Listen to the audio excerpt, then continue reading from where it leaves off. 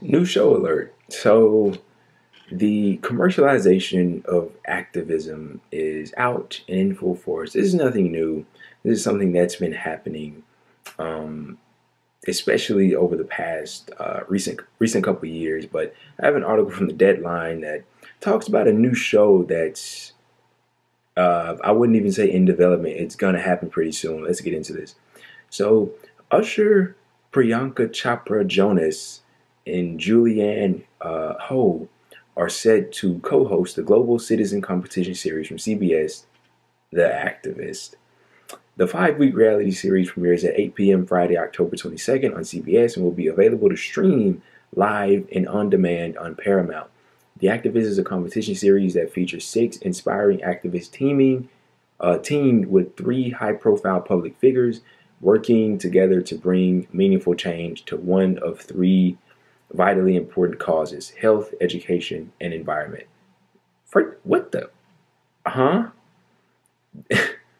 I want to read that again. The Activist is a competition series that features 6 inspiring activists teamed with 3 high profile public figures working together to bring meaningful change to one of 3 vitally important causes: health, education, and environment.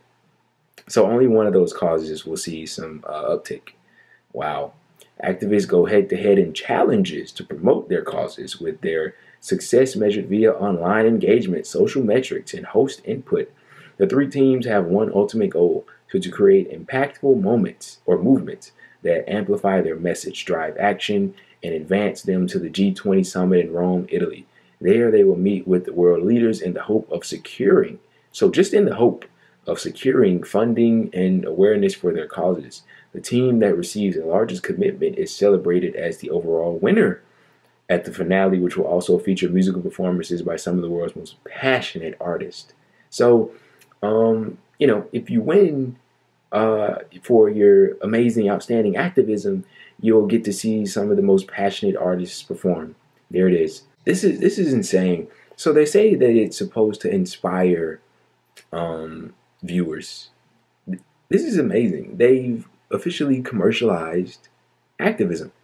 Activism is supposed to be something that um, is relinquished to the people. People use activism as means of getting what they want and or deserve. And this is amazing what they're doing here. They're getting people to come out to, I guess, um, advocate for specific causes that they believe in, and they're going to record it and they're going to air it and they're going to make money off of it. This is amazing. It reminds me of when George Floyd was murdered, and when the Black Lives Matter protests and some riots were happening, people were asking for a plethora of things.